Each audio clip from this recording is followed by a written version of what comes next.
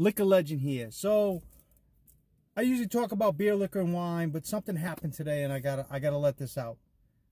Boy I grew up with, kid homie, it's like my brother from Providence.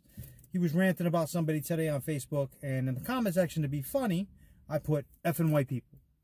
Now, I grew up in the days of Def Comedy Jam, Yo Mama jokes. Shit, family members cut each other up. We do it for love, but we have thick skin.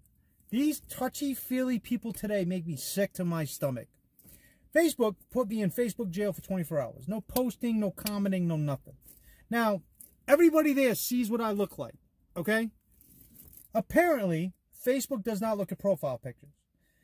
Facebook, I'm white, okay?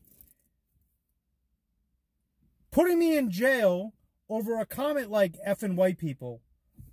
Come on, dude. That's effing ridiculous.